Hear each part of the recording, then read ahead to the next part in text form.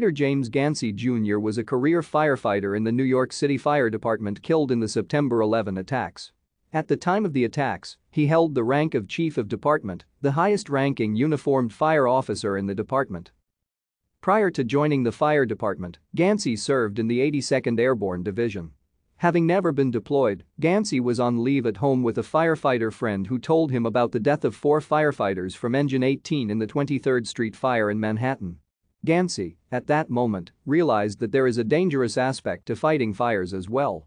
While still a volunteer with the Farmingdale Fire Department, Ganci was with the same friend one day who told him he was planning to transfer to another station in the city. Following the conversation and his discharge from the Army in 1968, Ganci signed up and was accepted into the New York City Fire Department in 1968. Ganci joined the New York City Fire Department in 1968, serving in engine and ladder companies in Brooklyn and the Bronx, beginning with Engine Company 92 in the Bronx and then subsequently Ladder Company 111. Thank you for watching. Like and subscribe if you would like to view more of our videos. Have a nice day.